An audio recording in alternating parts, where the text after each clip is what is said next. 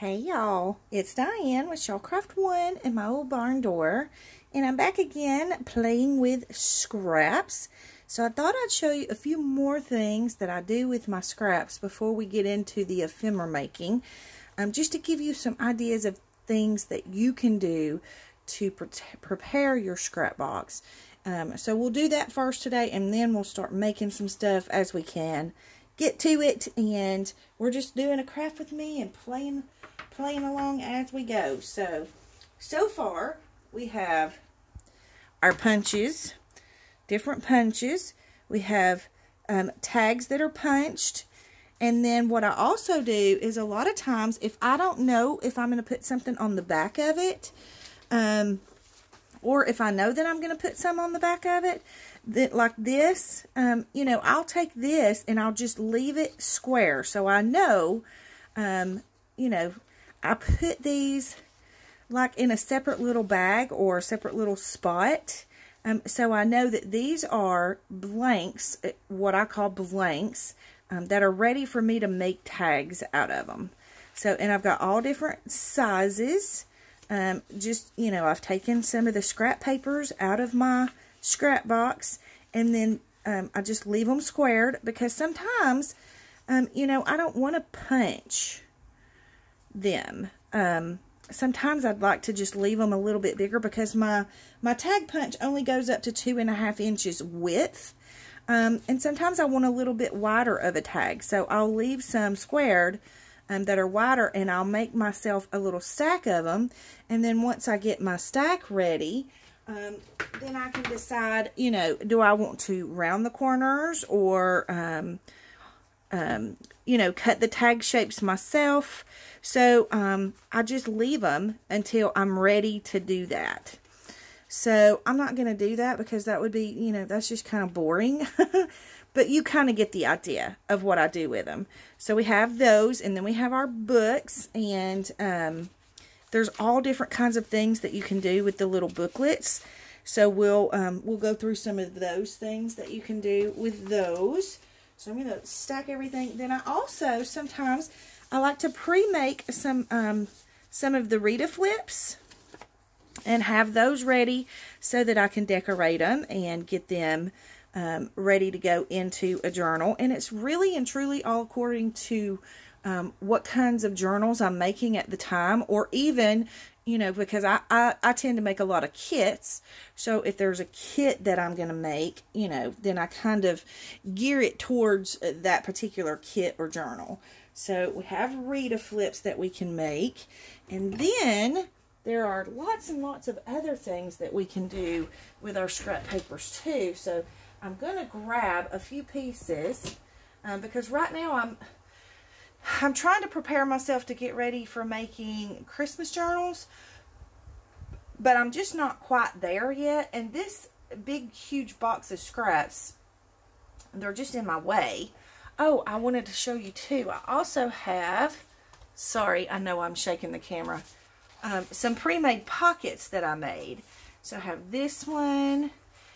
These two little pockets here are from my collage boards, and they were just pieces that were sitting in my scrapbook box. And so I thought, well, I'll just go ahead and make pockets out of these and just have them ready to pop into a journal. So basically with these, you know, you can put something pretty on them and ink around the edges of them. But for right now, you know, I just kind of make myself a stack of blanks. And then I had this pretty little piece. I love the texture of it, and this would make a good large size pocket. So I put it in the pocket stack, and then I found this little piece that had this and this in it, so I tore the words out and made myself a separate little stack of words. And then I just kind of very haphazardly fussy cut this out to make it to be like a little pocket. And then I loved the way this was ripped, so, and it was embossed. So I just inked around the edges and then just brushed my ink dauber across the embossing, and then, you know, we can put something pretty on that to decorate it and make it a pocket. So there's pockets, and I have my little separate stack of words. So there's a few more things that we can do with our scraps. Let me just grab a little handful of scraps over here. Like here's some, and here's one. Oops, sorry. I know I just jiggled the camera like crazy that time. And let's see, I have some of these. So let's just play with these and see where we get to. So this one is pretty good as far as it being in a tag shape. It could be trimmed up because, you know, it doesn't have even edges. But I think this one's really pretty. So what I would do with this piece is I'm going to take my trimmer. Uh-oh, I've lost my blade. Oh, and it's all the way behind my table. Hang on and let me dig it out. Okay, I got it. I literally had to get on my hands and knees and crawl under my craft table to get it. Okay, where did I... Oh, there's my piece. Okay, so let's just trim him up a little.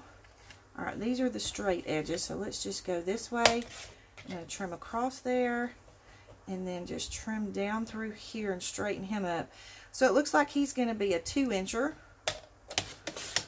So we'll just cut that piece off. And then I always tend to forget that I have an embossing tool. I have the little Cuttle Bug. And so why don't we emboss some of these? Because I think they'll be cute. So let's just take, and my sweet friend Linda had given me all of these embossing plates and pretties to play with. But these are too wide. No, that'll go through my Cuttle Bug. I think these go to the Sizzix. And she gave me the Sizzix machine too, but I just don't have it here yet. So I guess this goes with this. I guess this is broken, so I guess it's the top and the bottom. Okay, so I guess these are... I haven't even had a chance to go through these and look at them, but look, that's pretty. Oh, I think that's what was actually on that little pocket. Yeah, that little pocket right there.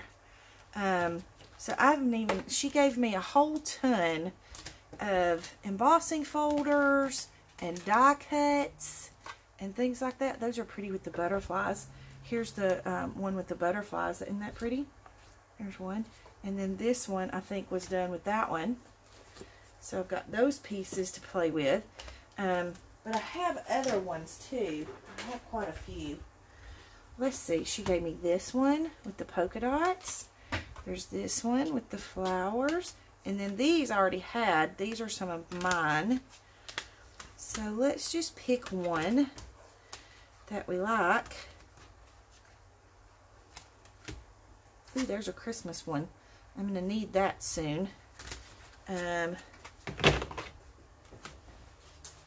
one.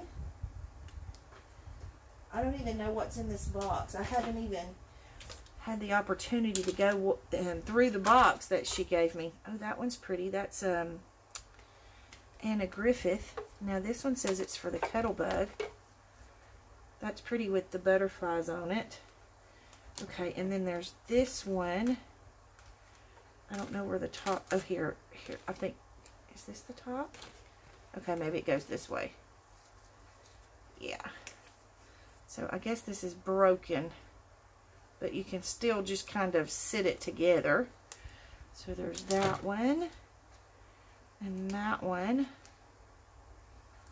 With like the leaves. I think I already showed you that one.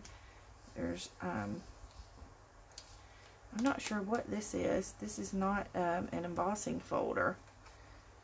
Make something great. I think this might go with the Cuttle Bug. I mean the, what did I say? Sizzix maybe?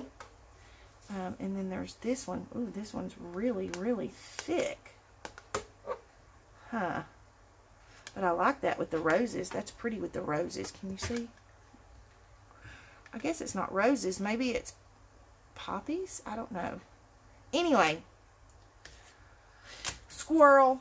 Kind of got off on a little sidetrack there. Let's just emboss one. That was the whole point of that. I'm so sorry. Okay, let me find my tag topper here. Okay, so let me close my Cuttle Bug up. I'm just going to pick one of these to emboss it with. Let's do this one. I put all of these back.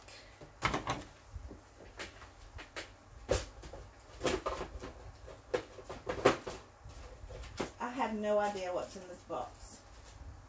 Alright. Let's go ahead and do the top of our tag. So we'll punch it here. Okay. And then we'll put this in here. Now, we need to decide if we want to put something on the back of this. I think what I want to do is emboss it first and then put whatever on the back that I'm going to put on the back. So we'll put that in there. Open up our cuddle bug. And then I need my plates. Okay. Alright, so there's one plate. And then this. And then this. And then this. Let me put this on here straight. And this is the little embossing pad. So if you want to emboss, you have to put the little pad on there. Okay. This is not normally this hard. I'm making it way more difficult than it has to be. I'm just kind of trying to do too many things at one time. Okay, so let me just get it started. I would suggest putting it on something other than your cutting mat because your mat will slide if you don't hold on to it. Okay, so that's too much. Oh, I remember now. Y'all, can y'all tell how long it's been since I've used my cuddle bug? This only goes on there if you're cutting, if you're doing die cuts, I think. Okay, so let's try again. I'm such a dork. Okay, here we go. Now we can emboss it. I'm just going to roll it through. Okay, let's see how we turned out. Very pretty. Can y'all see that okay? Hopefully so. But I love the way it makes it feel. I embossed the wrong side. So you know what I would do with this? Let's just do it. I'll show you. Since I embossed the wrong side and the raised part is on this side, then I won't put anything on the back side of this. I will just leave this as a pretty little tag. Okay, so let me move this. I do want to round the corners of this just to give it a more finished look. And then I will ink the edges of this.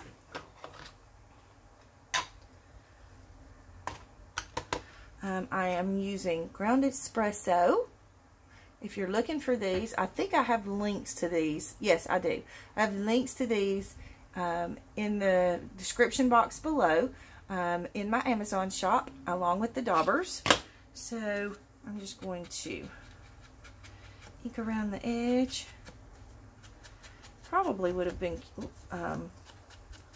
just as cute to use like a pink or a purple ink, but I like the browns too, especially if I'm trying to age it and make it look older. Okay. And then I'm going to ink on this side.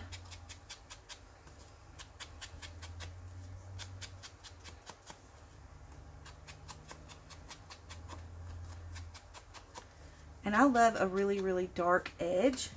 And then I'm going to take this and just kind of very lightly rub over the embossed parts. And it does two things for you. It's going to knock off some of that white and make it not so bright white. And it's also going to highlight your embossing. Okay, so then we have our tag ready, and then all we have left to do is just to put something in the top of our tag.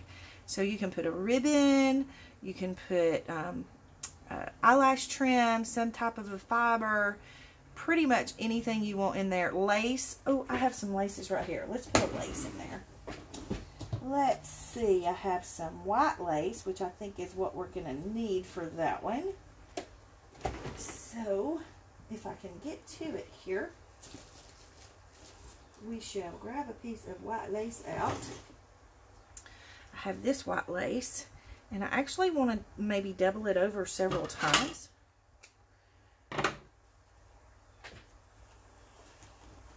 My sweet friend Nan sends me laces, and oh my goodness, she sends me the most beautiful laces. Okay, so I'm going to fold that like that, and then we're going to fold it again so we can have lots of lace coming out the top. Okay. Just going to take that through there. Open it up so I can get my fingers in there.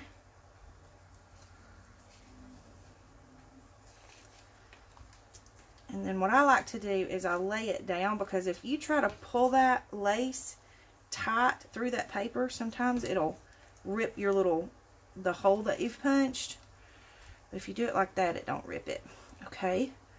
And then I need to take my scissors and just cut that. And then we have a pretty lace-topped tag that's ready to go in a journal. So there is our first piece of completed ephemera. So let's just keep going, and it's not all going to be tags and or whatever. It's just going to be whatever I get to at the time.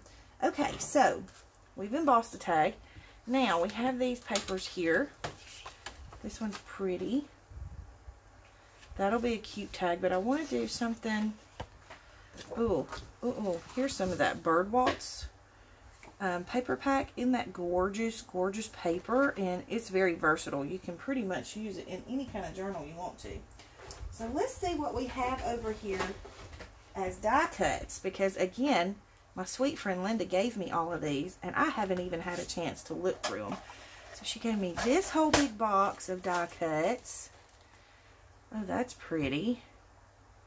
I'm probably going to have to get the Sizzix out, because I think that might be too long for the Cuttlebug. But anyway, let's just take a peek and see what we have here. This one says Amazing Grace. That one says Blessed. Gosh, there's a bunch. And I only had very few die cuts and very few embossing folders. So when she gave me this whole big box full of stuff, I was like, woohoo. That one says Happy Heart. This one says Thankful Hearts. Have Faith. This one's a stamp, so it probably has a die cut in here that goes with the stamp. That's a pretty frame die cut. Looks like it's still got some pieces left in it, but let me see. Where is... I had a little something to help me get that out, but I don't see it. What have I done with it? I have not used it since I moved my craft room. And anyway, squirrel, sorry. Let's just keep going. Oh, look, it's a cool truck. Oh my goodness, I'm super excited about that one. There's that one and that one. Gosh, there's a bunch. Ooh, that's very pretty. That's pretty. This one says Find Joy. That's a pretty frame. Oh wow, lots of different shapes. Let me see if I can figure out what this is. I guess it's just maybe like a little flourish. Oh, that's pretty. Very pretty. You know what? This one will be a good one to use with our scrap papers, because there's a lot you can do with it. That's a pretty little doily. And, oh, there's the, I think this goes with this. Does it? Yeah. That's very pretty. Okay. I haven't ever really used die cuts much, because I haven't ever really had any. So, this is fun just to kind of look through these and play. That's pretty. Let's use that one. I just kind of want big, easy. Oh, there's a Christmas one.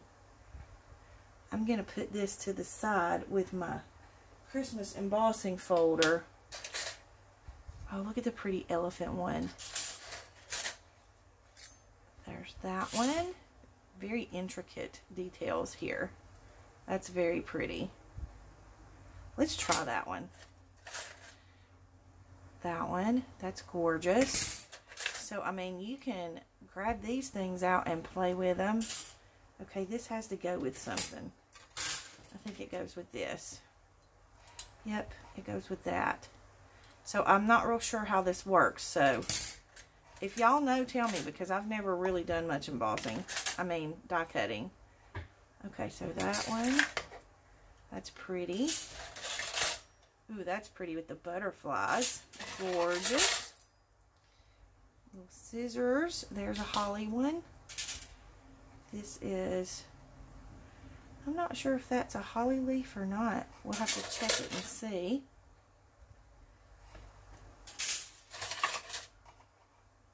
Okay, I think I saw, there was one very similar to that, wasn't there? Okay, let's see. Very cute. That would make cute little tags. Let's leave those out. We'll make some tags out of those. We'll make some tags out of that. Pretty little bird. What else do we have in here? Leaves. That's pretty little, this would make really pretty belly bands. Let's leave that out and play with some belly bands. Okay. And then we have bird houses. Very pretty. Let's make some bird houses too. Because you can use bird houses in just about every journal you want to make. Farm journals can use bird houses. Christmas journals, vintage journals, floral journals. Bird houses are very versatile. There's a butterfly and another little flourish. Pretty little flower. Let's see. That little flourish. Uh-oh, I'm dropping them. And then there's that little flower and that little tag thing. Let's use that for a tag too. Okay, let me see if I can find the one I dropped on the floor. That's the hard part about dropping things on the floor in my craft room. Because once you drop it, you're going to take a minute to try and find it. Alright, I might try and use that one too.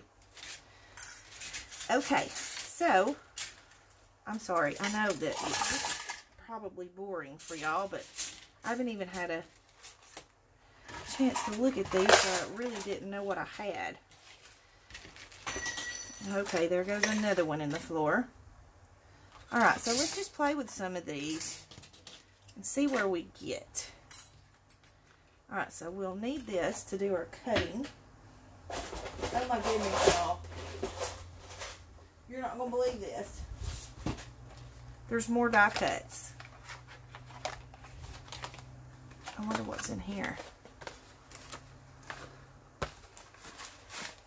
Oh, alphabet die cuts. Oh, how cool is that? That's neat. Very cool. Okay.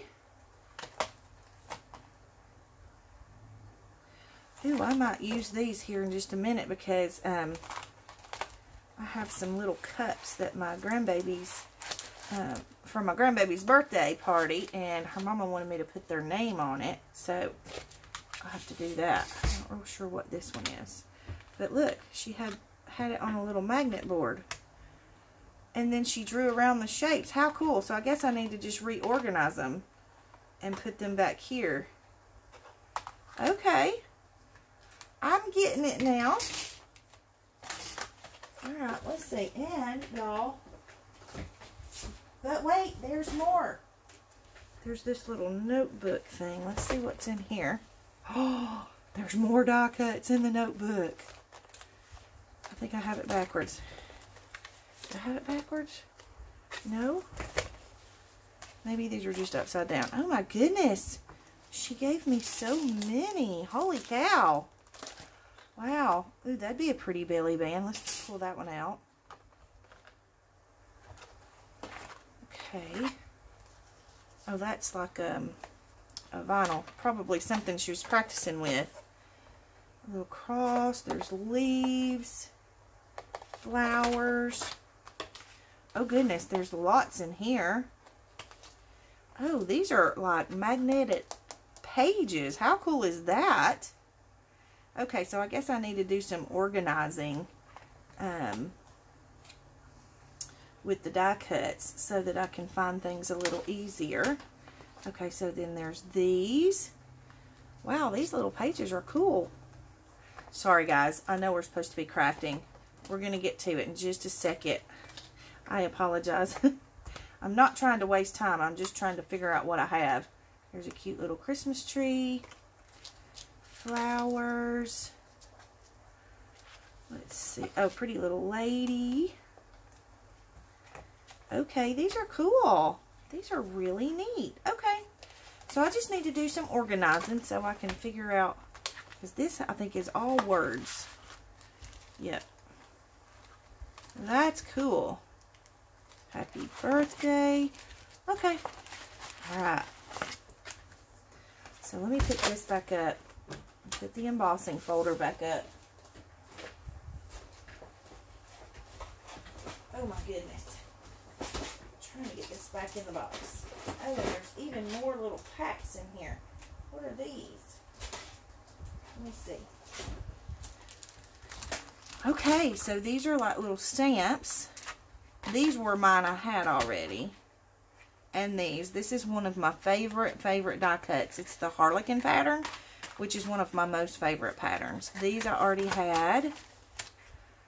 These I already had. These somebody gave me, and I don't think I've used them yet. And then this was a gift from one of my sweet subscribers. And I have used it, but it's been a while, so. Very cool. Okay. So let's move the embossing folder out of the way. And let's cut some shapes out of some of our, I want to try these tag ones first. I think these are tags. I'm not sure if they're tags or frames. Let's see. We're going to try this one. That one's just, that piece of paper is just not quite big enough for that one. So let's just use this one and see if we can cut out the rows. Maybe. Let's just try it and see. Okay, so on our cutting mat, we need to put this down and then put this down. And put our paper in here. Actually, where's the smaller one? Nope.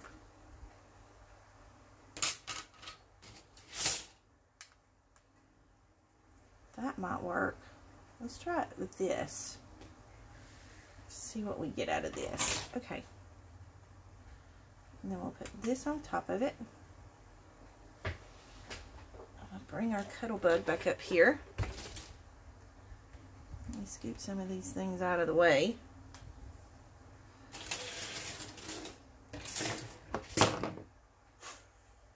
Oh my goodness, I have such a mess on my desk. Sorry, I'm jiggling the camera. Oh my goodness, I've spent way too much time piddling around. And I don't want to bore y'all. I'm so sorry. But we're going to make some more stuff. So we'll go a couple more minutes. We'll make this one, and then I'll come back in another video, and we'll make lots of stuff. Okay, so let's just roll this through, see what we get.